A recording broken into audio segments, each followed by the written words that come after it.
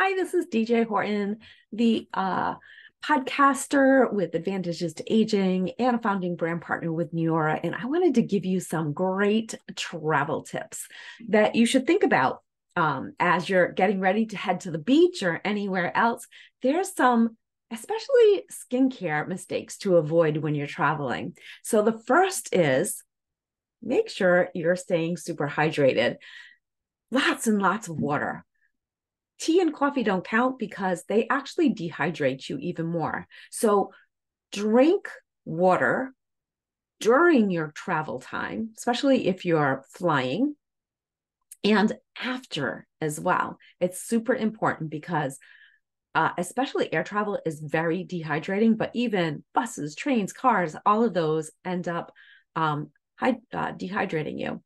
So what you also want to watch out for is your alcohol consumption during your flight. Not saying that you shouldn't drink it. I'm just saying make sure that you drink a glass or two of water in between because that's going to help to keep you hydrated. Again, alcohol also dehydrates you.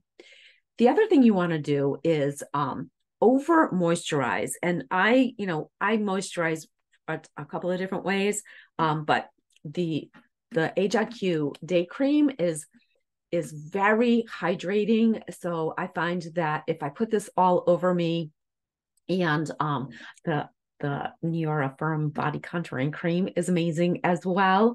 It will really help to keep you hydrated. So you especially want to hydrate or protect, moisturize your arms, your face, your feet, and your legs, especially if they're exposed, because the air on airplanes is also very drying. So you just totally tend to dry your skin out, and add that doubly if you're not staying hydrated with all that water. The other thing that a lot of people don't think about, one, is that moisturizing, but the other is when you're flying, you should be applying lots and lots of SPF whenever you're traveling, especially on airplanes, because, well, they're closer to the sun and you're getting all those rays right through the windows. And what you want to make sure that you're doing is reapplying often. So I love a couple of SPFs. One is for the body, like when you're out on the beach. Shackley has a really good, clean sunscreen that I find it doesn't come off easily. You do have to reapply after being in the water for a prolonged period, but if you go in just to rinse off or cool off before you go back and lay on the beach or by the pool, you don't have to apply it quite as often. But think about, like, what is the index, and whatever that is, you got to adjust how many minutes between reapplying. The other one I really love is the Invisiblock sunscreen for your face, because not only does it protect you from those UVA and UVB rays of the sun, but also from the blue rays of your electronic devices. And oftentimes on an airplane, not only are we on our phone or watching the little screen, watching a movie, but everybody around us has it too. So you're being constantly bombarded with those blue rays, and blue rays actually damage your skin deeper than the UVA and UVB rays of the sun. And I love Invisiblock. Is super lightweight. You can put it right on over top of makeup, so you don't have to worry about disturbing your makeup if you have that on while you're traveling. The other thing is you really want to stick to your skincare routine, because it doesn't take much to disrupt your skin, especially when you're traveling, because you're eating differently, your sleep habits are different. So you really want to, pay attention to those things. Like, I'm not saying don't enjoy all the food of the locale that you're going to, but keep in mind that you have to kind of offset that, because it is definitely affecting your body. So one of the things that I love is the Age IQ night and day cream, because even at this size, they are under the 3 ounces that you can take in your carry-on. So this works really well. The face wash is a little too big because it's 4 ounces, but we have a travel mini size that's refillable that makes that also a travel perk. So eat right, sleep right, exercise. But keep in mind, even before you're getting ready for traveling, is if you're going to be doing a ton of walking and you don't do a ton of walking now, a week or two beforehand, start increasing, even if it's just walking around your house, walking around your yard, start increasing the amount of movement that you get in. Doesn't mean you have to go to the gym, just means you need to move your body more. So the other thing is, especially make sure that you are washing your face before you go to bed. Why? Because you're being exposed to all those different environmental stressors. Oftentimes we're outside more, we're doing more, so we're sweating more. We're being exposed to something that's different from what we are typically, used to. And even if it's late at night, make sure that you're doing that. And the HIQ face wash also removes all of your makeup. So that's one step that you can eliminate. And you don't need to use a toner. So it's one product, don't need all the extras.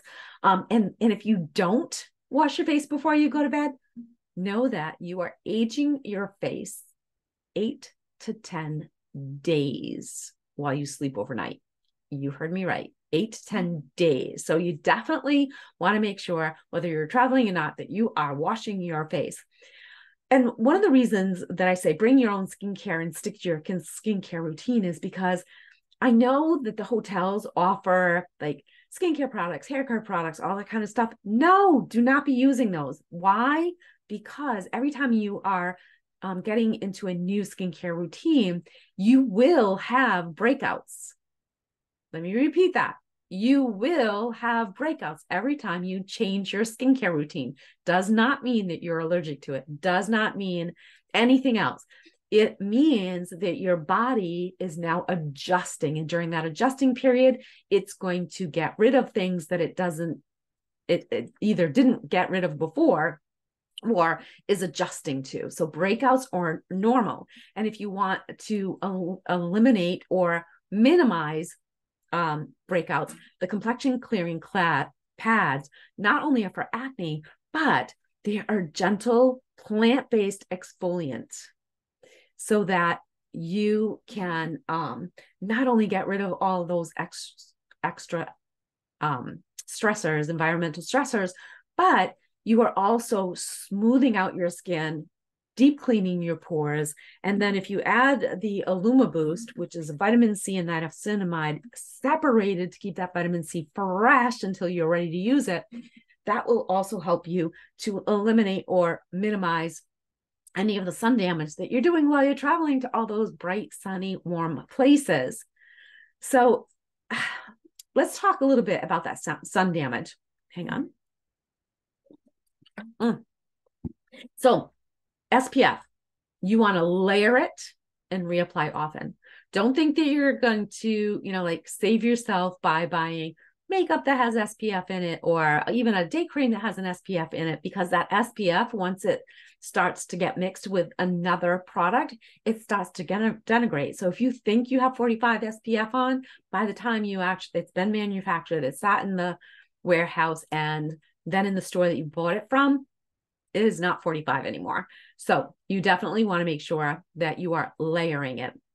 And, you just do that. I tend to put my SPF on last because that's blocking. That's the closest to the sun.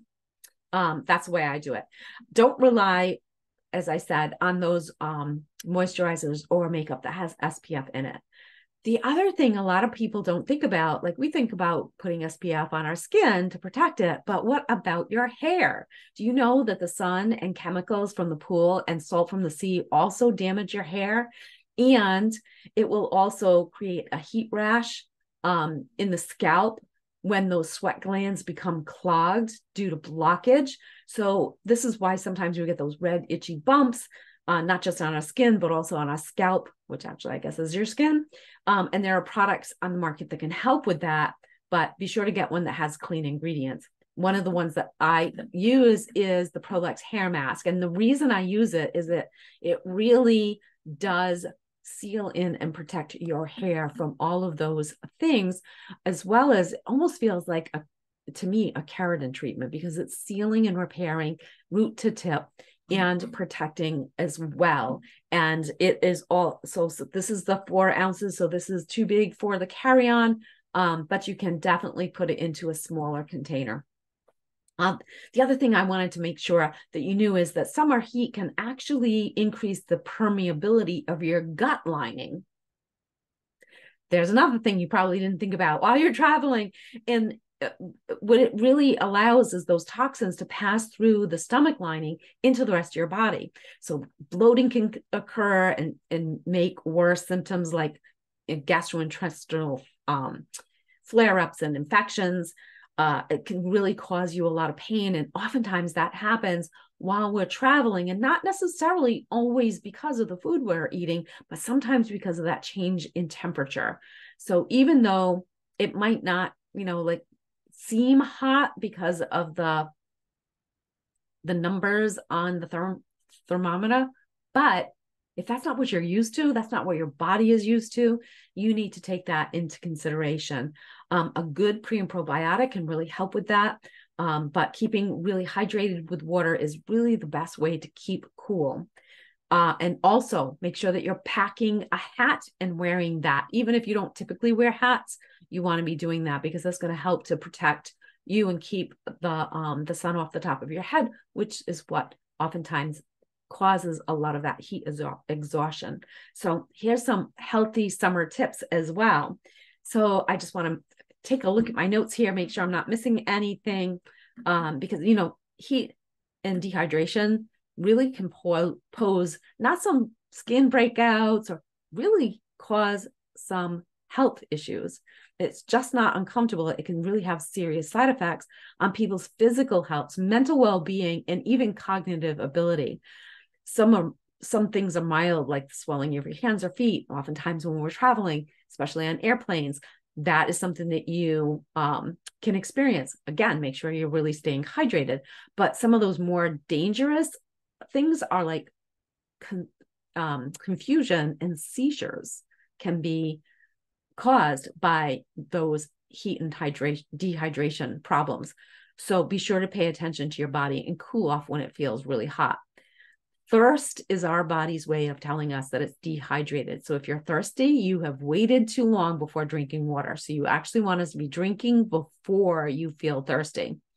We lose water when we sweat, but we also lose sodium, chloride, potassium, magnesium, and calcium when we're sweating as well. So those are all electrolytes that facilitate hundreds of body processes and are really essential to keeping us healthy. And so it's essential to be keeping those levels steady. So sometimes, you want to be drinking water, but also like if you throw in our youth factor, it still counts as water. It's not processed. So it's not bottled, processed like that.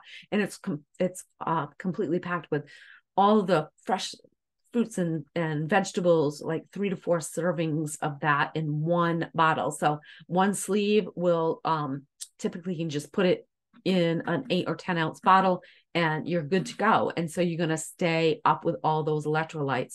The other thing is when you're traveling, you want to eat more dark green vegetables and add in some summer fruit to your diet so that you're supplementing your fiber consumption, which is going to aid in your digestion. So your gut houses lots of precise levels of good bacteria.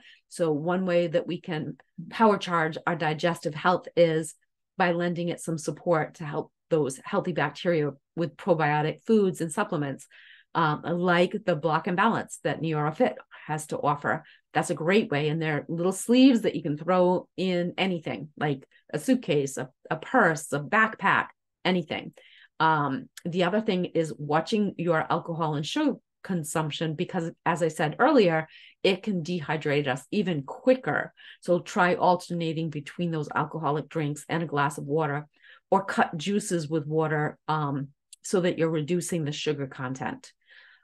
Cleanse your skin daily, as I said, sometimes even several times a day, depending on what it is that you're doing. Summer is not the time to skip your nightly cleansing routine or no routine at all. So protect your hair with good hair masks before going into the pool to block the chlorine from being absorbed. And, just enjoy your trip. And I hope that you find these tips really helpful.